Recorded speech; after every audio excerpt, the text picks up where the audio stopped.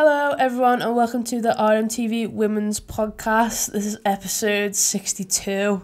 We had a conversation like literally 10 seconds ago off camera about whether it was 62 or 63 and I won.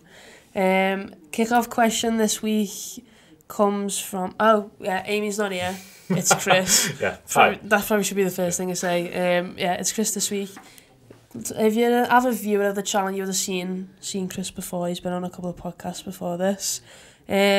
Kick-off question comes from H_Doyle584, who asks, do you think the team need to get the crowd going first, or do the fans need to be the one to get the team going first? Saw this last night from him, and I literally, it's one of those that I've always maybe had a little think about, but it's never something I've actually gone, whose job is it? Because at the end of the day, you're paying to be entertained, aren't you? So I think from the very start, it should be, set a tempo, set a good rhythm to the game from the team, and then after a while, there's a bit of a lull. I think that's where the fans have got to come into it. But I think a little bit of both. But originally, I would go for the team because they've got to set the tone. I think we've all sat through a game where like you've immediately sat down, it's like 2 or 3 minutes into kick off and you think, oh, this is going to be so boring. This. Like, you can just get it, you can just see how the game is going to go. But then I think the thing with like Liverpool Women is we do start really well. The first 10-15 minutes is always when we're at our best, I think. So like I think that gets the crowd going, and then like as you said, as the game goes on, the players start to tire. That's when it's probably the fans' turn to be like, oh, come on, like keep going, blah blah blah. So I think you want to know people have your back, and sometimes it does take a few yells from the crowd just to get revved up and get the emotions going and get the blood going and just getting back into the game. So a bit of both, but I think originally because fans are paying to be entertained, I'd say team to kick off with. But definitely a partnership type of thing. Moving on to Liverpool Women, then obviously we face Bristol on Sunday. Gained our first point of the season, and a well-needed point really. Our first league goal of the season as well. Bristol took the lead, and it was a very dodgy goal. Yeah, it's one of them, isn't it? Because I think just as you rightly said, Liverpool start good in games and have maybe faded so far this season. Again on Sunday. Started really, really well first 15 minutes. Plenty of pressure, plenty of balls going out wide to Charles and Clark.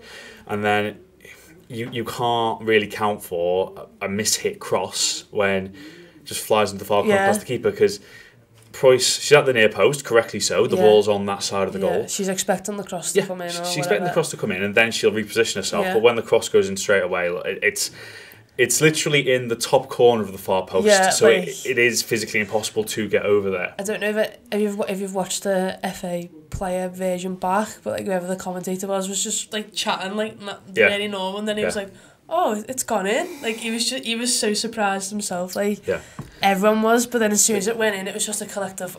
Because we were up in the press box on Sunday. So we were like very top, very back row. And I was chatting to Amy and just saying, about just generic chat about the game and the season so far. And then as she hits the cross, you can see it going, because when the ball goes in the air, you can see the net behind it, and then it stays in that direction.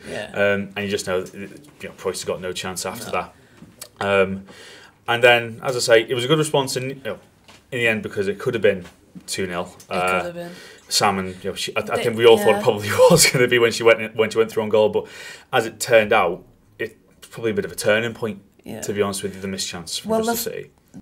So I thought after Bristol scored, they had like a good period of like 5 minutes where like they really put Liverpool under pressure again. It seemed to like give them a boost, and they could have been 2-0 up at a certain point. Ebony Salmon could have scored again. I think she hit like the side net and at one point as well. She's through on goal, and it's the old adage of you got to go across the goalkeeper, but she went near post and she hit the side net, and you could tell she knew that she should have gone across the keeper. But as you say, after that, I just felt the girls got shaken a little bit, because I think Roberts was giving away balls in midfield. It just wasn't sticking. The few little flicks around the corner that just weren't working. And they had to kind of regain their composure after that, and I think they did, because the outball in the end, I thought Charles had a very, very good game. She was getting around it. She was getting around the fullback Dykes at will, really. Yeah. And the problem was with her and Clark, because I think they're both, in the end, I think they had both very good games. Yeah. It was the final ball. Oh yeah. It really was the final ball that prevented Liverpool from getting the first win of the season, because we both spoke to Vicky after the game, and she said that whilst she was pleased, she wasn't exactly over the moon, because she felt that the win should have come, and I can completely understand that, because there were more than enough chances to get the win. I feel like that's been our biggest problem this season. I feel like every single game we've said afterwards, and like our post-match or on the podcast, like all of our games have been winnable because we have had opportunities. It's just like we get to like the edge of the area and it's like, oh, what do we do? Yeah. Do I have a shot? Do I pass it? And then by the time they've made up their mind, whatever they want to do is you can no longer do. Because last season, and again, I said after the game to Amy on Sunday, I'm not singling out Sweetman Kirk, but when you have a forward who's in form, it's easier, because then she's almost making the midfielders' mind up for them in terms of where to play the ball, how to help set them up. Yeah. And as I say, because she hasn't got her first goal of the season yet, because last season she had such a good campaign. Yeah. Sometimes forwards do take that extra touch. They do hesitate when making a run, and therefore that can lead to midfielders questioning their decisions as well. Because certainly in the context of the game, taking Sweetman Kirk off for Babajide, ultimately it worked and it provided a big threat. But I said to you at the time that it's a big call. It is. It was a very bold call from Vicky Jepson. It's one of them though. Like, do you, for the next game, do you put Sweetman Kirk on the bench? Because I can't remember what game it was a few weeks ago, but she missed out. She didn't start. She was on the bench, and that I remember saying to Amy, that's probably frustrated her so much. Like, for the next game, she'll want to go on and score, and obviously she hasn't, and she's gone 2 games since then doing it. And it's like, when does it come to the point where you literally have to say to her, listen, it's just not happening at the minute. At some point in this season it will, but right now I feel like Babajide or Clark or even Kirsty Linnett up front might offer us something better. Because it got to the point where you could see her frustration boiling over with her, and I think at that point, as a manager, you've got to make a logical decision about what's best for the team, what's best for her, because they're the number 9. I don't personally think anyone should have a God-given right to start football games. I think you've got to earn the right for the shirt. I've always said that. And, yes, there's big names all around the world, but if you're not in form when someone is or could provide a better option, then that's why managers get paid the money that they do. In the end, as well, because say the penalty had been given with Sweetman Kirk on the pitch, she'd be up for taking it. But I've always wondered about, is it best? People say give someone a penalty to get them their first goal of the season or whatever. But do you really want someone that much out of form not taking it? I mean, in the end, it was a very, very good penalty from Mel Lawley. And I think she would have took it anyway if Sweetman Kirk was still on the field, because she's been our set piece taker so far this season. Obviously, Christine Murray's been out injured who did it last year, but I feel like Mel Lawley probably would have took it anyway. Are you surprised that in the final 10 minutes, Vicky didn't kind of push it a bit more? I thought she was going to make another sub. I thought she might leaving Murray on the bench, leaving Lynn on the bench. I felt like it was a case of, we're in a position now to get our first point.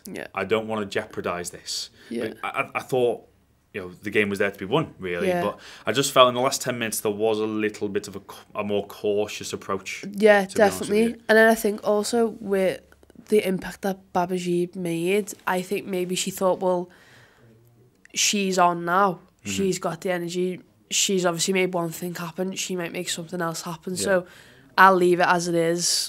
Obviously, she's probably got in the back of her mind thinking, we need this point desperately. We need it. So, they did look a bit cautious in certain moments, but then I probably think Babajide making the impact that she did is probably in her mind going, oh, I've put her on for a reason. She's my impact player now for these last 10 minutes, rather than putting Lynette on for 5 minutes and she might not even get a touch of the ball type of thing. Because her pace was frightening. I think certainly against Coventry, I think she's earned a start. Babajide, I know she played against Sheffield as well.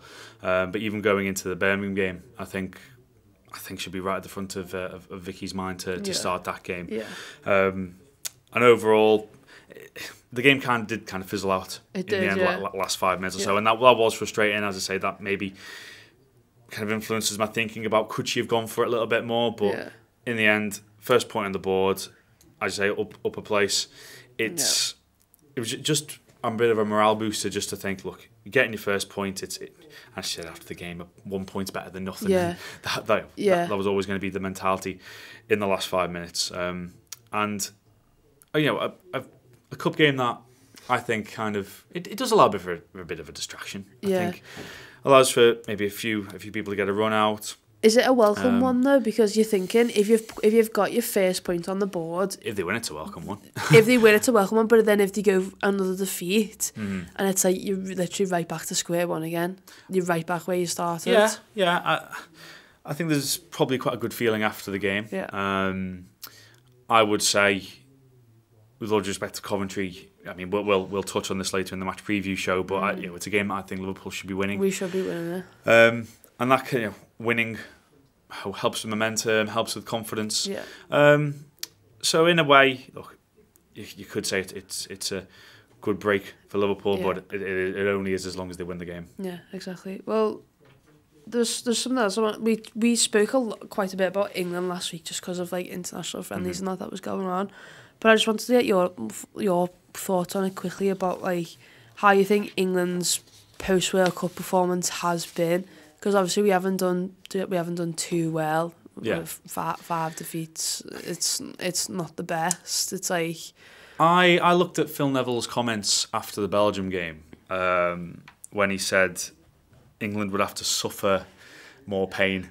Why? And why? Because the Euros are here in a few years' time. Yeah. It is going to be predominantly friendlies in that period, that England would be playing, which I do wonder about that sometimes with the lack of competitive games in the build-up to a major championships. I've seen it before where you might lack that sharpness, but in the end, look, if you say they're going to suffer more pain, is he prepared to lose every single game up until the Euros? Up until the Euros, and it's oh God, we need to win now. I thought for a manager who was so passionate during the World Cup, after the Norway game, came out and said Lucy Bronze is the best player in the world, and then plays it in midfield. And plays her in midfield against Portugal. I'm just a little bit confused at the moment because I don't know whether I know that he was in the running for the USA job, at least with the bookies anyway. They can have him, to be, in my opinion. if they want him, they can have him. But it would have been. You're not the biggest fan. Not the biggest fan. No, I just think. I think at times I feel like he thinks he's above the role that he has, and he's outspoken. I'll say that. I feel like he just sometimes I think, why are you doing that? Why? Yeah. As I say, just go comment about suffering more pain. To me, if I'm someone that's listening to that after such a successful World Cup where and they got to the semi-finals and should have taken it to extra time at least with Steph Houghton's penalty. I'm not really getting full of confidence because again, would he have said that because they were 2-0 up in the game? So they win the game 2 or 3-0, and he says, "Oh, we're going to have to suffer pain." No, and Belgium, they weren't even out the World Cup. They're not. They're 18th in the world at the moment. England 5th in the world because joint 5th, I should say, with Sweden. That's not a good attitude. That's really not a good attitude. If I'm a player, I want to be listening to the manager hyping me up and saying what a journey this is going to be for the next 2 years before the European Championships. Because for most of these girls, unless maybe there's a World Cup in England, the Euros in England is going to be one of the biggest moments of their careers. And that's not something I want to be hearing in the build-up to the tournament. Because you look at the games as a whole where the performances... the results haven't been ideal, but the performances, again, they've not been terrible. It's not as if against Norway they lost 2-1. It's not as if they lost 4 or 5 against Brazil. against Brazil, it was an utter smash and grab. Yeah. Because England in the first half should have scored at least once. I rewatched it. I rewatched it this morning, and Beth Mead's finish, Beth Mead's chance where she goes from the defender inside the box. Oh, it's a shocker, really, when she's in that kind of one-on-one situation, and then Dabina, first one's a howler, and the second one it's a deflected strike, to get the 2 goals, and then again England should have got a draw because Barbara's saved from Stanway at the end. Yeah, I think a little bit of it needs to be kind of taken into perspective where. Performances. Look, the next 2 years for England aren't about results. The next 2 years for England are about performances, gelling the team, making sure that it's prepared for the European Championships.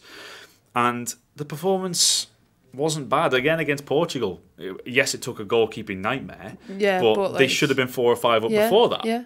So, again, Phil Neville he's got to keep heads above water because, again, the Portugal result probably would have liked to have been more comfortable. And Ellie Roebuck in the end, I know, hit the bar and came back down onto her, but just about kept the win for England. Yeah. I wonder what team he'll pick for the Olympics. I wonder who he's going to take, to be honest, because he said he's going to pick out to Scotland and that as well, isn't he? It's not just going to be all England players. So I'm thinking for Wales, you'd imagine if Jess Fishlock. Yeah, if she's shout. Lucy Bronder's definitely going. Really? He's definitely going to take her. Scotland, I don't know, I think Erin Cuthbert's within a shout. Erin Cuthbert, Kim Little. Yeah. It's a tough one, isn't it? If Christy Murray plays well, she might go. You never know. Because there are... Again, it is the Olympics, so it's Great Britain, but... It will be predominantly English because they are the most successful of the home nations. Yeah. Because I remember for the Olympics in London when the men's team was getting chosen and people were complaining about not having too many players outside of England, but it's about the quality. It's not it's not just forcing them in for the sake of it. Yeah.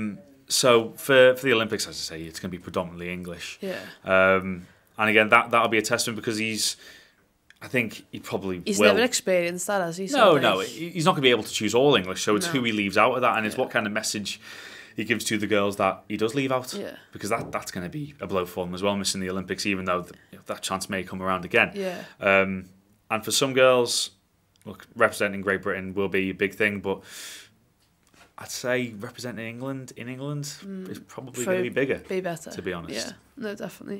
It would be interesting to see. I don't know when this must be early next year that all that comes out. With the draw. About the Olympics and all stuff like that. Before, I'd imagine most draws take place around December, January time, don't they? So, again, that's probably when his decision making starts, really. Yeah. Well, we'll just quickly, other WSL results at the weekend. Reading beat Everton 3-2. Man City beat Birmingham 3-0, which is an unbeaten start for them, which is really good for them. And no goals conceded as well. No goals conceded, which I'm pretty sure is a true fact. I hope it is. Man United beat Spurs 3-0, which was surprising. I thought Spurs was going to give them a good game there. Yeah, considering after how well Spurs performed at the London Stadium against West Ham, and that was a very good result for them. On Everton, I mean, because I cover Everton home games as well for the WSL, and it was a bit of a throwback to last season, to be honest with you, because Reading's 3 goals, all of them came from set pieces, and it was quite poor. I mean, one of them was like a Jade Moore's one was like right at the front post. That was. I mean, I've always said. I'm pretty much an advocate of people getting fined if they don't beat the near post on corners, because it just happens that regularly. It's very, very frustrating. Yeah. But when it works, obviously, fair play. Yeah. Both of their goals are actually headers from set pieces. It's not often Jade Moore gets 2. No, that's true. Yeah, I bet she was buzzing. And again, the third straight from a set piece as well. Yeah. That will hurt Willie Kirk. Yeah, because he would have been fuming after that game. Yeah, because their defence has improved. Yeah, they've played so well this season. The Birmingham win start of the season, I thought that was a great result. But then the way they performed against Bristol City was a fantastic result. It was, because I've been watching Everton certainly from a professional a reporter capacity for 2 seasons, or for a season and a bit now. And that was by far the most dominant performance, I thought, in terms of both attack and defence. Chloe Kelly, Player of the Month. She did get Player of the Month, WSL as well. 2 fantastic goals. Two fantastic goals. First one cut in from the left, hitting off the post. Yeah. The second one, when you look at a goal time and time again, you think there is no point in the keeper even bothering to dive. That's when you know it's a good hit. It was absolute perfection to the top corner. Yeah. And I spoke to her after that game as well. It's the first proper pre-season. She had a little bit of a knock, but first proper pre-season that she's had for a while, because she's still only very young. Yeah. She's a very good player. She got called up for England, the England squad as well. Like, she didn't play, but she got to train and stuff, didn't she? So that'd be a great experience for her as well. And even against Manchester City, she caused problems. She had Everton's best chance, and she's just electric at the moment. She scored from a tap in from close range the weekend as well. So 3 goals so far this season in the league for her. She's got to be happy with that, isn't she? Yeah, I think she can go from strength to strength. I think she's a very special player in the making. Yeah. West Ham 3-1 against Brighton, and then the London derby between Chelsea and Arsenal turned out to be 2-1 win for Chelsea, which a few people were surprised at. You were just saying to me that Arsenal really didn't perform like you thought they would. I watched the game back and I thought they ran out of ideas, to be honest with you. They took the lead through a really nice goal from Van der Donk. Sorry if I can get my words out. Miedemarschi playing a little bit of a deeper role to assist Van der Donk. Really nice finish as well. But after that, Chelsea just took over, to be honest with you.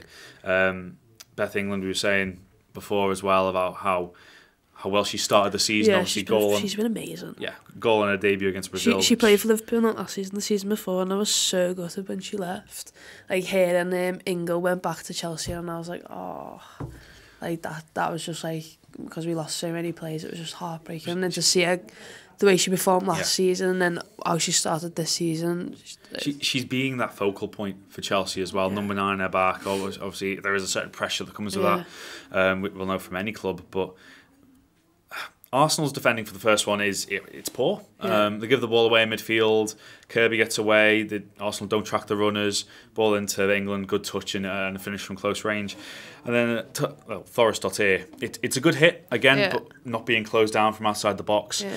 And it was a goal that had been coming. You look at how well Arsenal played last season, and they went to Chelsea last year and they won 5-0. It's quite a remarkable turnaround in such a short space of time. Arsenal have probably strengthened as well since last season's game against Chelsea. So for roles to be reversed and Chelsea come away with the 3 points, it's like Chelsea mean business this season, because they have like 4 draws at the start of last season, 3 or 4. They didn't start very well, did they? And there was a lot of questions of whether they'll finish in the top 4 at some point, but. You can't win the title in the first few months of the season, but definitely not. You can always lose it. Yeah. And that's what Chelsea did last season. But because, to put it into perspective, if Arsenal won that game, they'd have been 6 points ahead of Chelsea after 4 games, and already that's potentially a bit of a chasm that you're looking at. That winning that means they're both within 3 points of Manchester City, and with Manchester City in Champions League action. Yeah, that's tonight, isn't it? Yeah, Atletico Madrid. Potentially a very tough tie as well, considering Atletico knocked them out last season. Tony Duggan winner, I'm calling it now. Yeah. I have to say, last season, I think I mentioned on one of the earlier shows, I didn't know too much about Atletico Madrid, I got to be honest, but the way they performed home and away against Manchester City and ultimately won the tie was fantastic for them. Yeah. Well, NWSL scores then. Just quickly to run through it. It was the last round of fixtures apart from the playoff final coming up this weekend. How do you... Because I know they use it in rugby league over here in terms of the playoff system, but what do you think about... I don't like it. I think it's stupid. Winning the league and then not winning the title. And then not actually winning the league. It's like... I've always thought it is silly, but they've always done it in like the MLS, haven't they, as well? Yeah, like conferences over there. I mean, I suppose you can kind of flip it back to the playoffs over here. It's like saying, well, does 6th place have a right to be promoted over 3rd place? But it's exciting, so maybe there's a bit of contradictory. It is silly, but like also like I mean, It's one of them where you think, well, it's not doesn't really affect me, so I'm not too bothered. Like, yeah.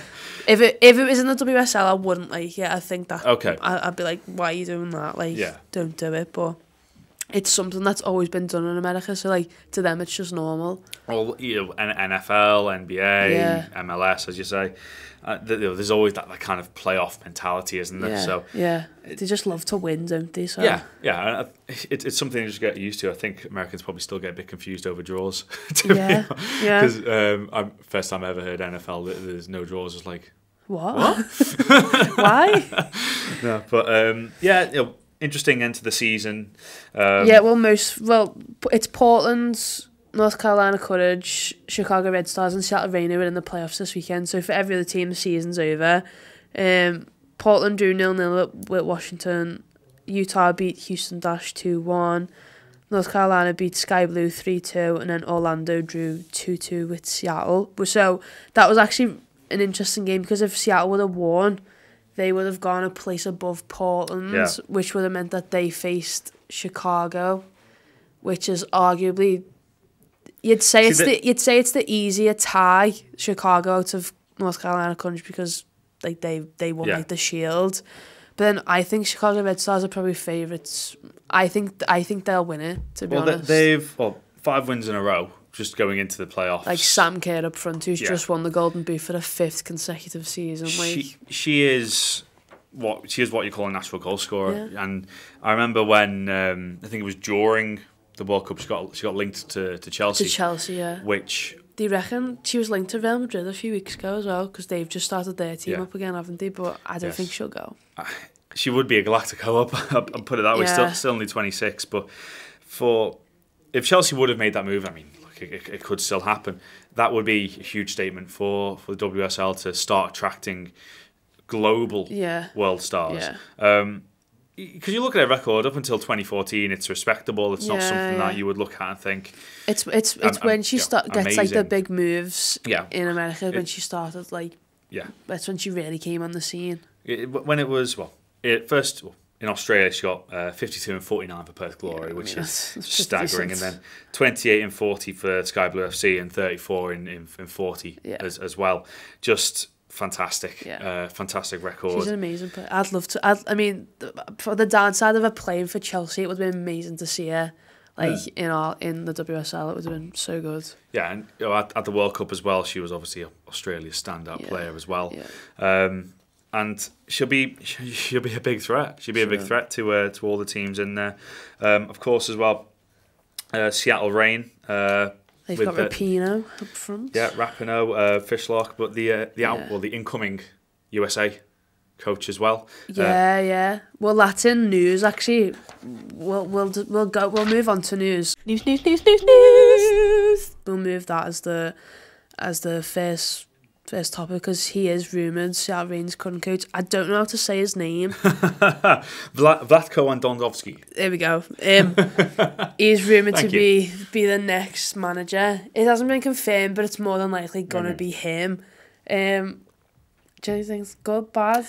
Don't really care. He's certainly experienced within women's football, and he's experienced in American women's football. Yeah. He'll have a good relationship with a lot of the players as well. So that's probably what they've looked at. Yeah, he's got a big knowledge because I was looking at the Seattle Rain squad, and at least most of their squad is USA based, so he'll have a good knowledge of United States.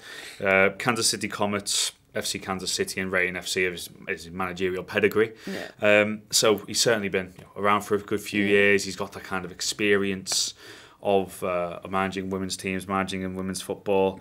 And he's had Dabina, Crystal Dunn, Jodie Taylor as well. So he's got experience of managing. He knows what he's doing, doesn't he? I think if someone, with all respect to Phil Neville, if he'd had taken over the USA, or if he had managed to land that role, he would have landed right on his feet there if he'd have got that. Oh, big time! But I think it's about players respecting who's coming in as well. And I think at least with Andondovski, he's recognised already in America. So then I think the USA team would have known how to what to expect from him. Yeah. If Alex Morgan would have walked into that first meeting when Phil Neville was sitting there, she's probably thinking, I'm not listening to what you're saying. Whereas, like, with him, they'll probably think, It's like, I thought it was Gary. Yeah, I thought it was Gary, yeah. He wouldn't have been able to get the backing of the dressing room, and that's probably the most important thing. Whereas, like, you know, like you said, he's such an experienced manager, knows a lot of the players, knows the way the American League works, so I think he'll do a good job for them, I think. Yeah, it's not as if it's a project. It's not as if he's having to rebuild anything. No. He's going to have good players from the off. Be interesting what type of squad he picks, though, because their squad's been probably set in stone for the last, like, 2 years. It's been pretty much the same players called up to each camp. Yeah. So, you know, they have a camp in January, so, like, who's he going to pick? Again, like, all those players on the fringes, like Casey Short, and, like, came in for the Victory Tour games. Like, is she going to still be in his minds? Those type of things, you know. If I was a new manager, first thing I'd be wary of is upsetting the apple cart. I'd be very wary of upsetting the established team. And of course, you know, as a manager, your role, your input is to form the squad that you think can go out and win things, because again, there'll be an expectation on the Olympics, and obviously going for the hat trick of World Cups as well, and that will be a very, very big challenge, very, very big challenge for them, because in a few years' time, you know, you'd expect France to be good again, you'd expect England, Netherlands growing team as well, obviously reach the finals, so again, a big challenge for him, because there probably isn't a bigger challenge. Big shoes to fill in Jill Ellis, isn't a bigger job. And Jill Ellis, Women's Coach of the Year, 2 World Cups. She's got the most wins as a manager for USA now and stuff like that. So. So her pedigree is outstanding, but be a big test for him to go in and establish himself as well. Yeah, definitely. We've mentioned Chloe Kelly getting Player of the Month. It was announced today that England versus Germany. Did he play Germany? I hope that's the right one. At Wembley. At Wembley on the 9th of November is now sold out. Some of the girls were tweeting, weren't they, saying they've been tweeting for a few days. I didn't see an official England tweet, but you couldn't go on and buy anymore, so it said sold out. So you know it's sold out. Fantastic. That. So Phil, you best get the win there, because you know. But no, that is fantastic. That is absolutely brilliant. 80,000 to 90,000 at Wembley. Obviously, it's going to be the biggest ever attendance for a women's game in England. Yeah. Staggering, and it just shows how far they've come. Because I thought during the World Cup it was a huge step for the first game again. You know, the first game France South Korea to be on BBC One, and the prime time BBC One. That was a huge step in itself. But for people, you know, paying the money, going to watch the girls at Wembley, absolutely fantastic. Yeah, and then. Women in Iran made history as well a couple of days ago by finally, after 38 years, being allowed to entry into a football stadium. So, you know, thousands of them bought tickets, all went, and there was a few videos like going around of like, you know, their first time in stadium, stuff like that. And it's mad to think that that's only just happened now for them. Yeah, it's a horrible thought, because we're just not used to that kind. We're just not used to that kind of way of living. Exactly.